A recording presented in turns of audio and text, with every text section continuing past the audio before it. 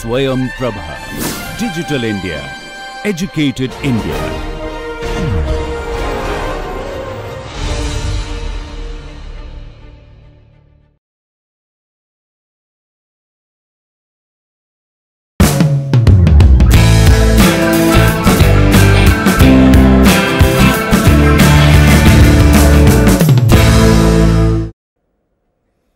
When we were talking about society and the way it copes with uncertainty yesterday, we said they developed a practice in almost all human societies from the early days to cope with uncertainty by reducing it to an assumed certainty. In other words, people assumed that there is an all-encompassing force, there is an omniscient, omnipresent force or a being which is responsible for all that happens in human lives. No? Do you remember this? Right. We said this also, while providing some kind of an insurance in the minds of people to cope with uncertainty, we said this also provided the source of a tension in the minds of the people.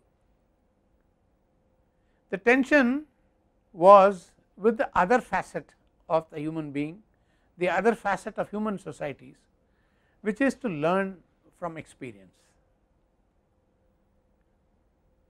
All learning happens essentially through experience, and interpretation of one's experience in terms of how others have interpreted the same experience which they had.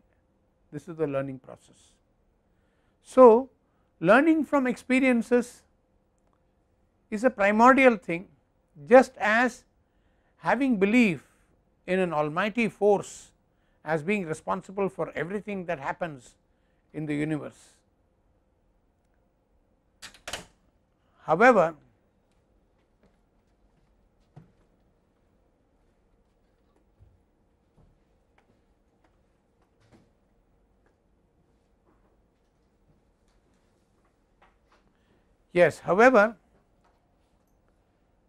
the two forces cannot coincide, one force of the faith, another force of the learning process, one force of pure belief and another force which is the opposite of it, which is pure experience.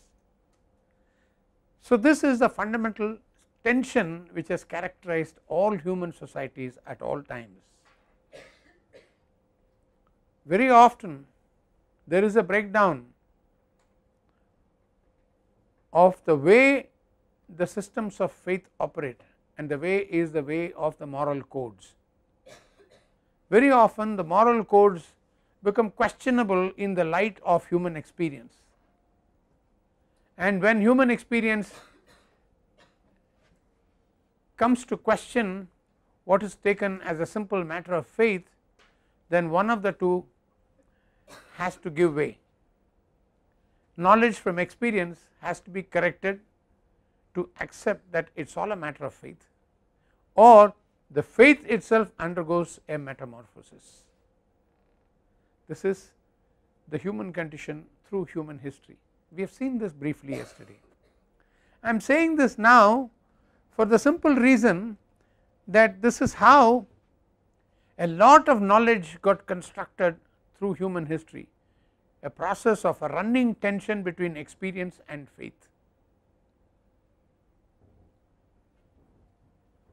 The construction of knowledge itself happens as people start with faith and then find an experience making them think slightly differently, making them see things slightly differently, and over a period of time the faith itself comes under fire, under question. Then there is a tension, in the lives of people, in the lives of societies. because they are not able to hold on to the faiths. Experience contradicts faith. As a result, gradually faith gives ground.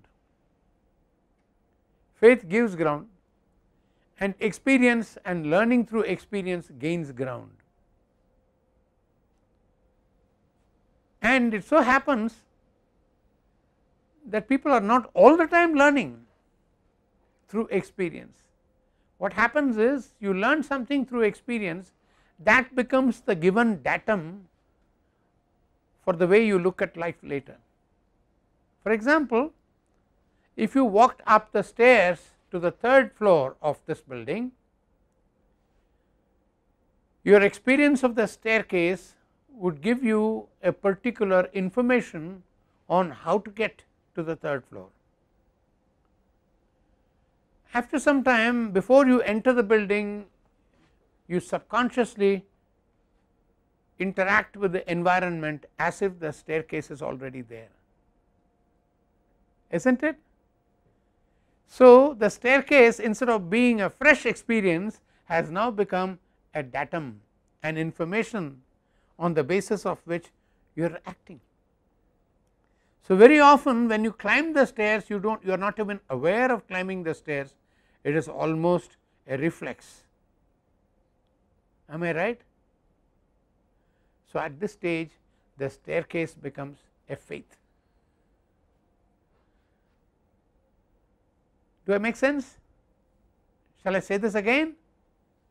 Now, tell me if you want me to say it again. I will say it many times over, because what I am saying is something very, very important. Yes? Okay, I will say it again. What we are now saying is that while human societies begin with a series of faiths about almighty forces which govern the life to convert uncertainties into certainties, this faith does not rule all the time unilaterally or freely, because you are all the time running into experience which your senses are giving you. Your senses are all the time feeling the world around, your thought process is interpreting it empirically, in the sense green is green, because there are neurocells which identify green as green and not as red, right. So, empirically you are interpreting experience. Now, what your experiences will tell you is bound to, at some point of time or other, run contrary to what the faith will tell you. The faith will tell you, for instance, that if I prayed for rains today, it will rain this evening, and then I pray incessantly, it ends up to be a nice warm hot sunny day, and it rains only day after tomorrow. So, then I ask myself, hey, what is wrong with my prayer? And if I am a very stern, austere person of faith, I will say there is something wrong in my faith, I should practice it even harder, even stronger. I hold on to the faith because it is rock solid. But comes a time when time and time again I pray, time and time again it rains only the day after tomorrow. So, I say there is a time lag between the faith and its occurrence. Then after a while I find it is not day after tomorrow, it is random, the rain happens when it wants to happen. So, faith comes under question. No? Krishna? Right. So, when faith comes under question, human mind goes through a trauma, it goes through a shock, because it assumes that what is believed once, it is a fact, it is just it is not bound to be questioned ever again by anything, but here it is, experience questions faith. Alright, then what happens? Over a period of time something has to give, one of these two has to make adjustments. either your method of interpreting your experience undergoes through a change, it goes through a change, or your method of believing goes through a change, but one of them has to change, right. Human thought is therefore evolutionary. There is a fit between faith and experience. When the fit does not happen, there is a mismatch and one of them has to change, how you read experiences or how you have faith. This is the history of all thought, all knowledge, all societies, but that is what we have seen up to yesterday. What I am taking you up today is one step further to show that the faith is not a one time thing. All experiences give you inferences or information, data, which in turn become faiths themselves. I was giving you the example of coming up 3 flights of stairs to the studio from down below on the ground floor. I said, when you are first given the instructions about how to get here, it is given through the experience of other people who have got here, and you internalize what they have said, and then you follow the directions as you have been asked to follow, and then you get to the 3rd floor and the studio. You do that once, the second time around you are able to manage more easily, you do not keep looking for landmarks all the time. By the time it is half a dozen times, you know how to get here so easily that you are not even looking at things when you are going up the stairs. You are not even aware of going up the stairs, you are making conversation with your pals who are walking up with you, you are just going up the stairs as a reflex, is not it. So what was the first experiential inference for you about the staircase by now has become a faith. You know it is there, you know it is there and you do not question it, you know it is there. As a reflex you get to a particular place, as a reflex you start climbing. So all information, all data themselves become sources of faith. Am I right? You want to think about it a bit?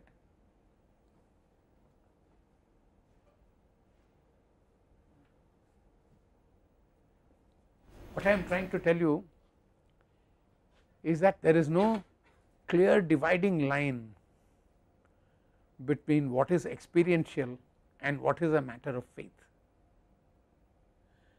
Something comes out of experience and then after a while that becomes a faith. You do not need to experience it again, it just is part of the backdrop of information which you simply believe to be true. No? Yes or no? Good. Now therefore here is a paradox.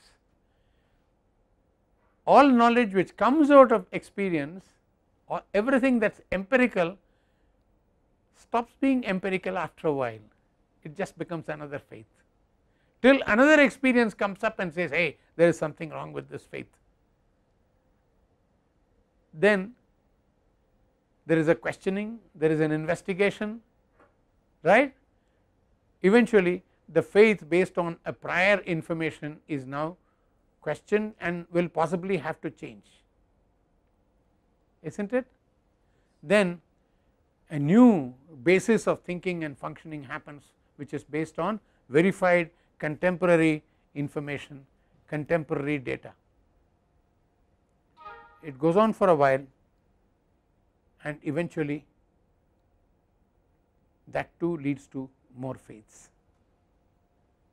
So this process of construction of knowledge in society is a continuous oscillation between belief and quote unquote reality.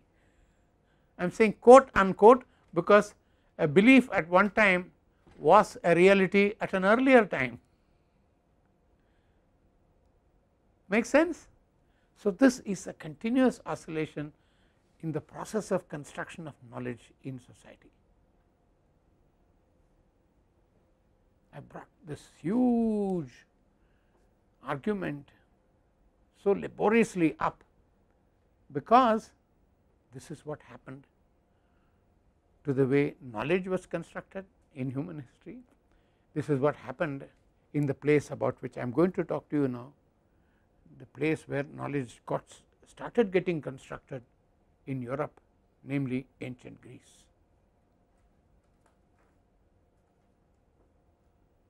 Give you a few seconds to think it over and ask me if you have any questions to ask or any points to make.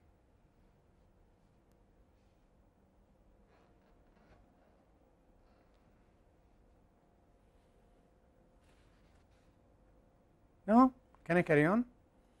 Okay, here I am going to introduce a name. I won't distract you from what you have on display in the monitors, because that we will need. There was a man called, a very brilliant sociological mind called Victor Turner. Turner is spelled Turner, American social anthropologist. He was looking at this process. He said a lot of things in human existence are rituals. You believe in it and you do it, it is not necessarily knowledge. So he found that human civilizations, human cultures abounded in rituals. So he wrote a lovely book called The Ritual Process. If you get hold of it, read it. Victor Turner, The Ritual Process. The reason I am mentioning Victor Turner here is there is an aptness of Turner in this context. Turner looked at the society as being structured on the basis of some assumptions. There is a given social structure which creates its own normative rules, which rules in turn became rules of conduct, rules of behavior, rules of interaction, the way the society flows. Oftentimes human experience tells you that there is something wrong with a particular rule of conduct in the social structure, just as we discuss now. So there is a running tension, according to Turner, between two facets of human mind, two facets of the social mind of the society, of a group of people. He calls them structure and communitas.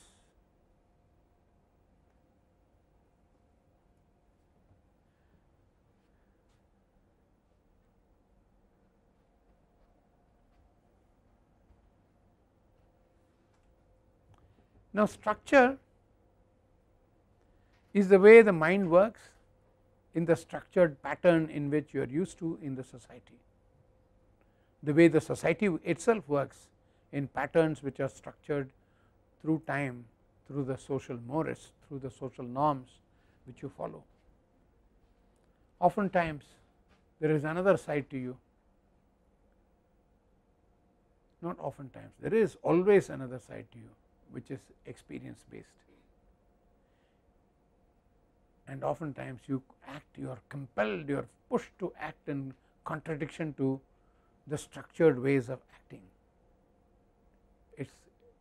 It's the case if you look back into your own life, look back into your own personality, if you look back into yourself, you will find that there has always been something structured in you, and there was always something that responded and reacted to experience. Now this which responds to experience is what Turner called communitas. So you have structure, you have communitas, forces which work in opposite directions, which lead to opposite types of actions and thoughts, and most important, which are contradictory to each other.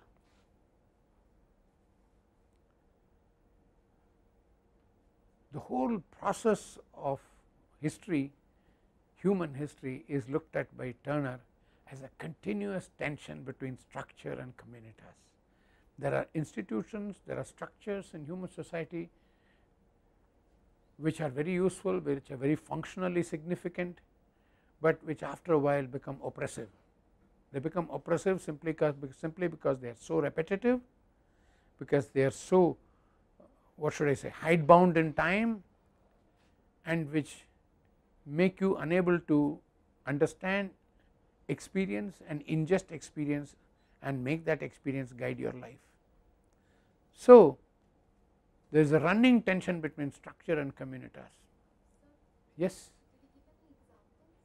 Plenty. Maybe we can discuss this. We can take any examples in any ordinary life. I will give you one commonest example is from the media.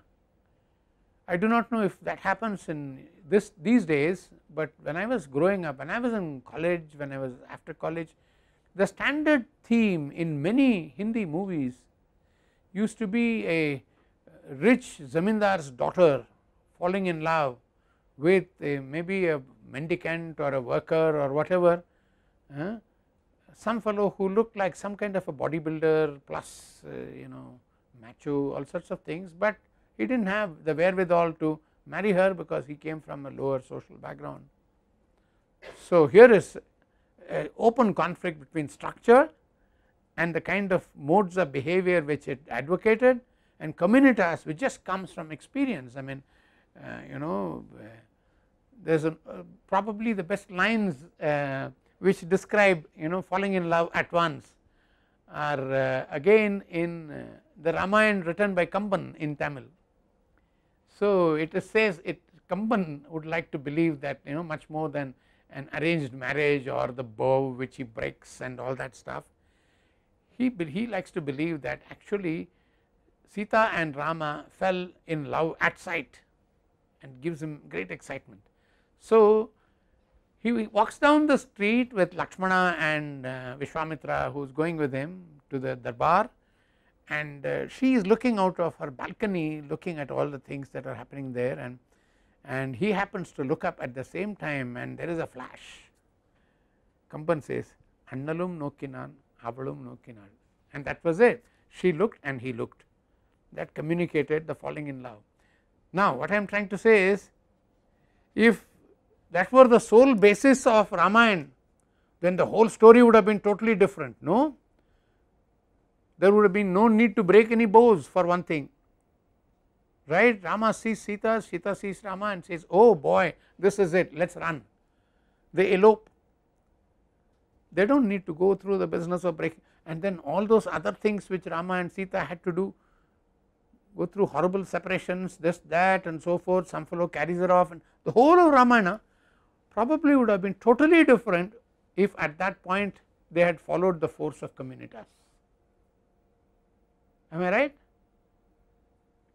She looks and he looks, that is an experience which goes outside of structure. They look at each other and then something happens, they get emotionally very involved with each other without knowing anything about each other, but that moment of falling in love is communitas. Would you agree with that? So you have the best example of structure and communitas in Ramayana itself.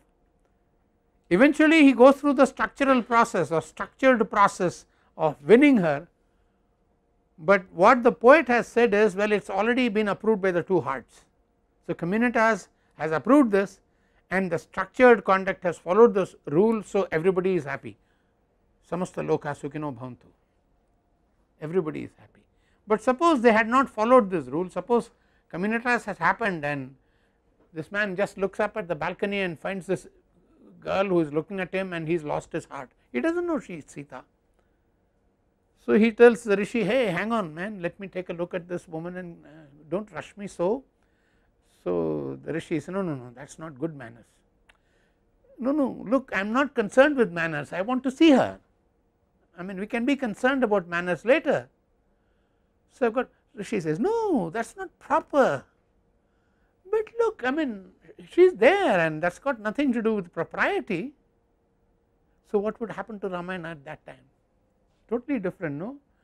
Fortunately, the structured theme of the story, which is she was the princess of that place and Mithila and so forth, and everything is fine. But as you can see, innately every moment of communitas has a threat, holds a threat for every structure. Am I not right? So, if we are, so how does knowledge get constructed in this process? As there is a structure and a communitas, this conflict exists subterraneanly in the levels of in the deep levels of social consciousness.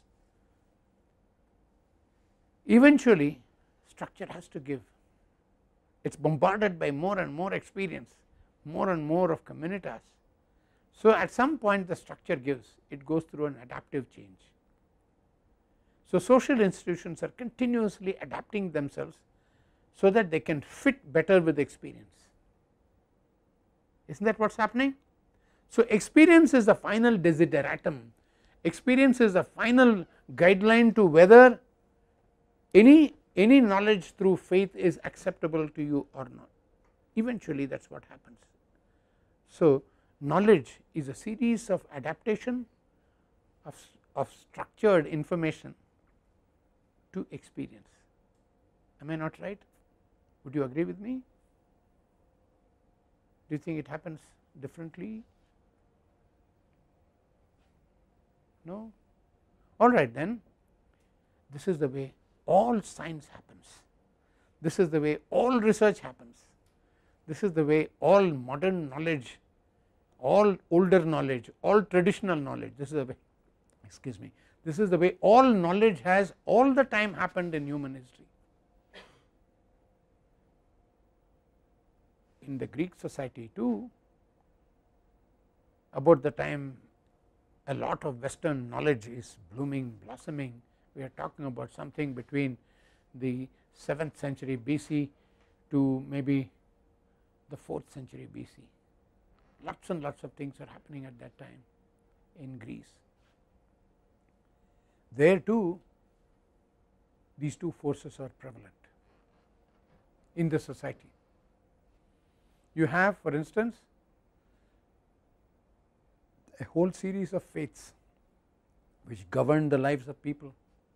There are mythologies leading to belief in particular structures of society, which lead to belief in specific ritual processes which occupy the minds of the people, and the whole of life is seen as a continuous process of purifying yourself so that you will be better blessed by the divine forces. So there is one big belief system happening out there, like all parts of human history. Greeks too had that.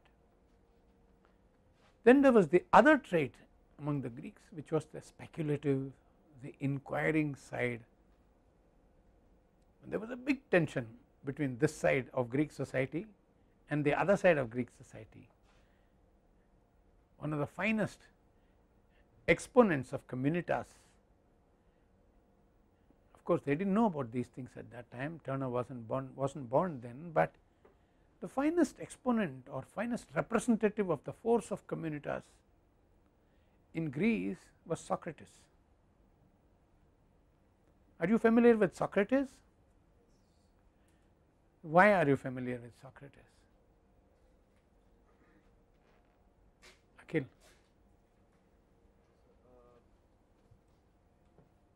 Socrates is famous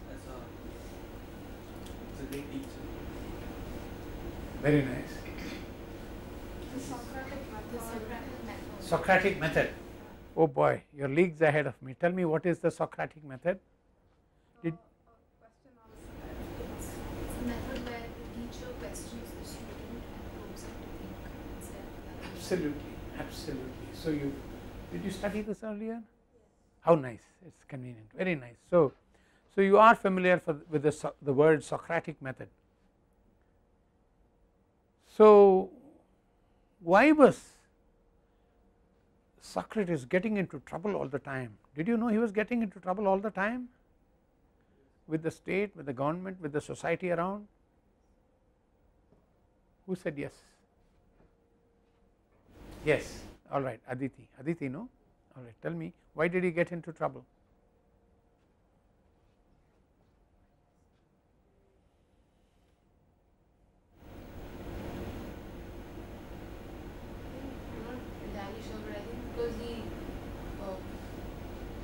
questioned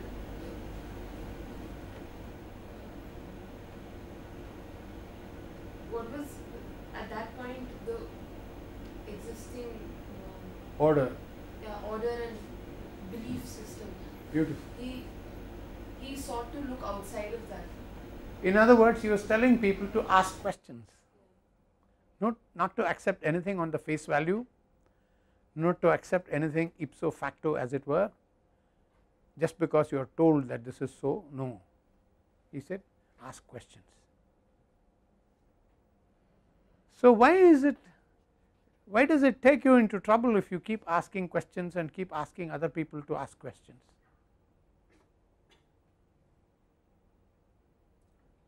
So what was wrong with the Socratic method? Why that it so irritated people? Because people are used to a certain organized way of living. Asking kind of questions thereby disturbing the Order. order. The word order has come up twice, right? Both of you searched for it and found the word order. Am I not right? Aditi said what about order? You're Aditi, no? Yes. That was that there was an existing belief system or a certain order in the society, and what Socrates did was, To question yeah, he questioned it. I mean, he looked outside of, the order. yeah. Beautiful. And you said the same. Yes, I said that people didn't appreciate what he taught because it forced them to think that probably the order that they live by might not be. Something wrong with it. No, not because something was wrong with it, but they didn't have a reason to believe it. They felt basically they felt insecure. Yeah. They felt attacked. They felt threatened. No? Right? So what he was doing was making people ask questions, and this was perceived as a threat by anybody who was upholding the order of the day. Am I right? And therefore he was charged of being seditious. What is sedition? Going against the existing order. And the existing order tells you whether you will be punished or not for it. The existing order perceives you as an asker of questions to be a threat, because you are asking questions about something which I have taken for granted. Now you are asking questions. When you ask questions, I become uncertain, isn't it? When I become uncertain, I am back with the old problem which led me to the faith, isn't it? So there is a ruthlessness now at this point with which I have to defend that faith. Ruthlessness because I cannot argue with you about faith. Faith is only faith, it is. And if it goes, there is a void, there is terrible uncertainty, there is disorder, isn't it? So the challenge of disorder was the challenge of incredible uncertainty in existence. So order and certainty are one and the same, and order ensures certainty because it is an unquestioned faith. Am I right? So this is the root of all conservatism. The structure is the root of all conservatism in a society. Communitas is the root of all that is radical in a society. Put it at a micro level, the root of all that is order in you is the way you are structured through your life, conditioned in particular ways of thinking, functioning, acting, and you start questioning what is structured in you, you become seditious to that very order. So depending upon how strong that threat is, you might either get angry or you might simply go insane. No? So, this is what happened to Greek society when a man like the society in Athens, when a man like Socrates kept on telling people, no, no, no, ask questions, ask questions, ask questions, right. So, you had the tradition from which Socrates came, which is the tradition of the thinking, speculative, experience oriented human beings, as opposed to the tradition of simply believing, right. So, the core of the construction of the knowledge which you know from the West as Western knowledge today was constructed through this process, and Socrates was a couple of generations earlier than the people who actually became the constructors of modern Western knowledge. I am talking about a person called Aristotle. Aristotle's teacher was Plato, and Plato's teacher was Socrates, and Socrates himself learnt a lot from another man who did not say anything as radical as Socrates was saying, but who gave the underlying beliefs and faiths to a lot of faiths and beliefs of Socrates himself, and that man was Pythagoras. So, you have this big line of thinkers, each learning from the other, each passing on knowledge for about 200-300 years in Greece at that time, and at the end of this process knowledge adapted itself. After 200-300 years of questioning, the process of construction of knowledge becomes liberated completely from all but one faith, all but one faith, and that one faith is there is substantially something about this world around us which is eternal, which is immutable, which is there but which cannot be verified. Now, that constituted the backdrop of the refinement of knowledge which came into Plato and then subsequently was expressed so significantly by Aristotle.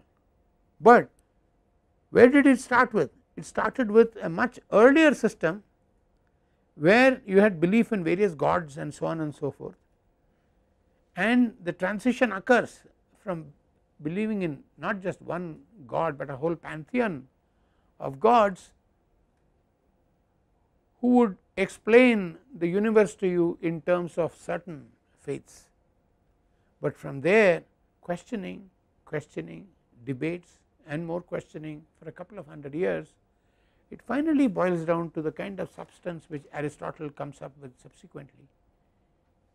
In many respects, I cannot go into the details of this, perhaps you studied this earlier, a large part of what goes into the designation of Western systems of knowledge today, including Newton, including all that thought process which came after Newton, a lot of this is attributed to a process of thought which is called Aristotelian.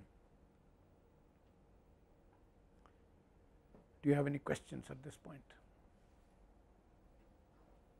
Because it looks to me that I am the only one who is talking, which is true, but I wish somebody else spoke too.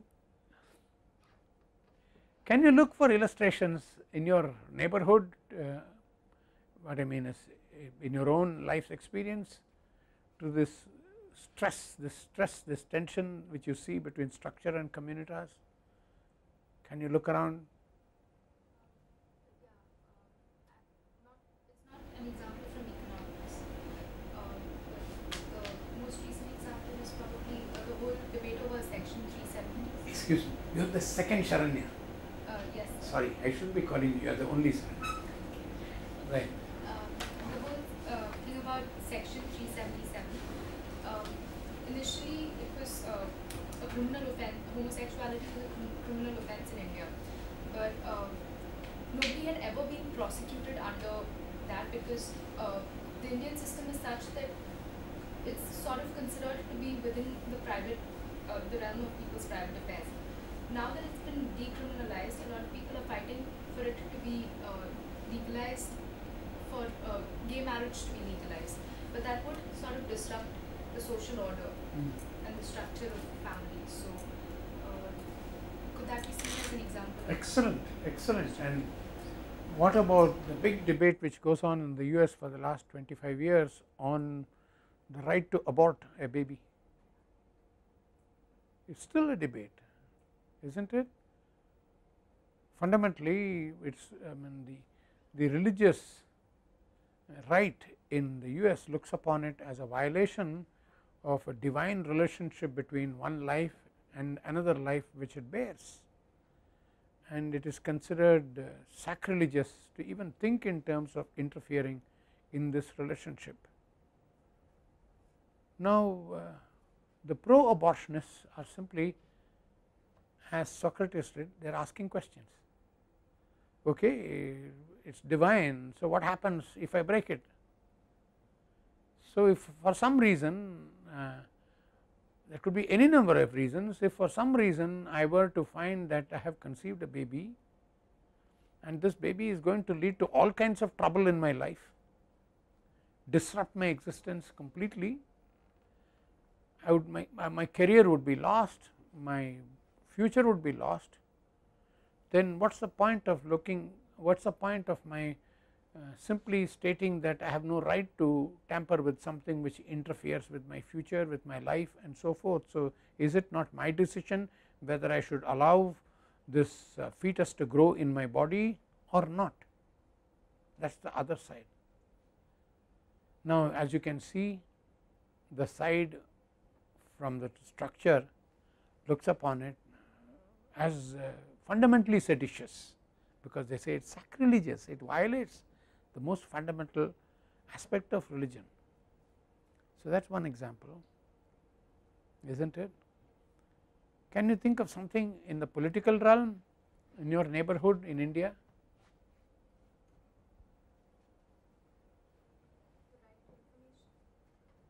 Beautiful, lovely. So, what does that mean? Surely, yes. But essentially that we have a right to know why certain, for instance, how certain public funds are being spent, that we've contributed to the taxes. How government institutions work. Why is it considered a sedition to ask for information?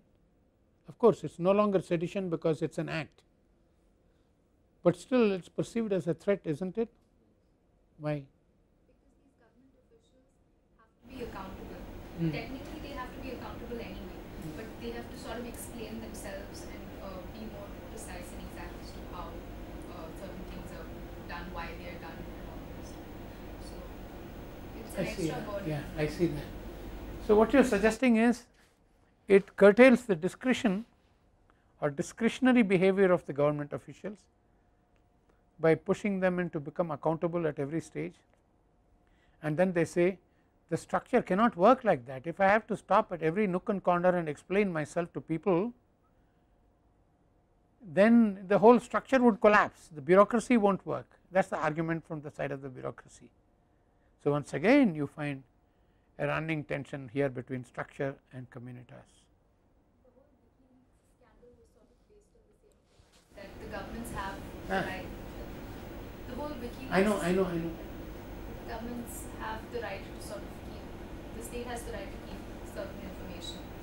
And this man went about letting everybody know what it is all about, right.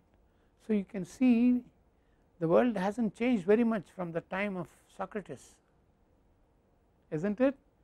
It is still seditious to question order. It is still seditious to question order. It is a source of disorder every time a question is raised, right. This is the hard path which modern science had to take from the time of the Greeks, because what science does is to ask questions, and I can see that asking questions, no matter what you are asking questions about, is fundamentally seditious, because you are questioning some aspect of some order. So, you ask questions, you are provoking disorder, right. This is the crisis which the Greeks went through. We will talk about it in about 10 minutes time after the break, and the issue there is it all developed in Greece in a manner in which it answered many questions for centuries to come across. After the Greeks, after the grand expose of knowledge and questioning by the great Greek thinkers, Western world went through a huge paralysis.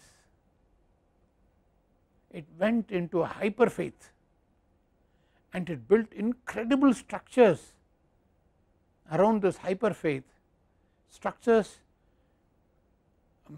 for which thousands of people were killed in order to protect that structure. The birth of the church. So, for a long period after the Greeks, in fact for nearly about 1400-500 years, the Western world was intellectually paralyzed, because the forces of faith had won such incredible crushing victory over the forces of questioning, that questioning was met with death, crucifixion, but better still, you were just burnt to death at stakes.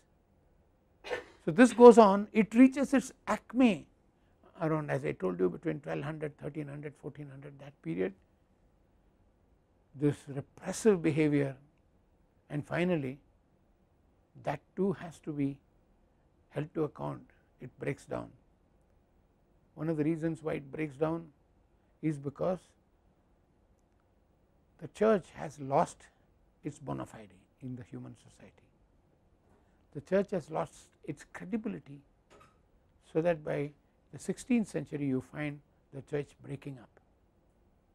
New forms of faith in Christ, new forms of faith in the life of Christ and the mission of Christ come up, which question the very need for an existence of a church, which question the need for all the knowledge which the church has said as certain theology. This new breed of Christians say all this is hogwash, it makes no sense, we do not need it. The relationship between man and Jesus, man and God is one on one. So, this new form of Christianity, because it protests so much, comes to be called Protestant.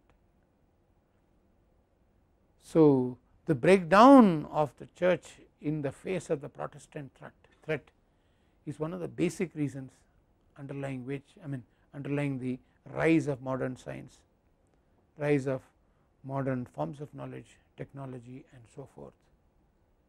So, all this in the next class and the class after that. Do you have any questions at this point? You will have your coffee, of course. I have organized that.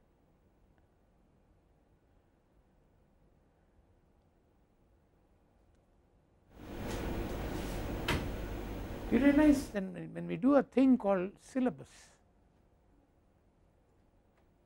that is a structure, an oppressive structure, isn't it? But can you have knowledge organized, communicated without a syllabus? Right. So, all the time in my teaching career of all these years, there has been this problem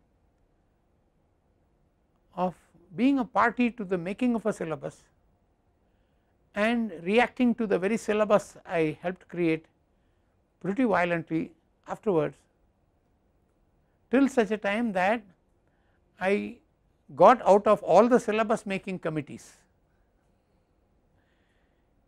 but I only saved my skin in so doing, because I only saved myself from the crisis, inner crisis. So, eventually in the last 5-6 years of my teaching in the University of Madras, the structure adapted. The structure adapted so magnificently, so thoroughly, so overwhelmingly, that I had no more questions to ask about the syllabus. What happened was, They changed the whole thing thoroughly. They made the individual teacher offering a course entirely responsible as your IIT for the designing of the course, for the decision as to how the students are going to be evaluated, and eventually finally conducting the evaluation of the students too. So the university in one step broke away from all the structures which it had inherited through time. After that, what happened was, some people created little structures which made them feel convenient, comfortable, etc. They carried on, but people like me, I took advantage of this to tell the students mid course, which you can do here I guess, but you could do that in Madras University at that time. I could tell them, I have read a very interesting article which is fantastic and you need to study it now. So let us sort of, in place of this X, I am removing that from the syllabus, I am bringing in this Z, let us study Z, and the students say okay. So the only reason they could object is that they were not informed in advance. So every change I made, if I informed them in advance, that was fine. So what happened was, we had what is called a flexible syllabus, seemingly a contradiction in terms, but it happened in the university. Well, this is just an illustration of structure communitas as I experienced it. Alright, let us go for coffee.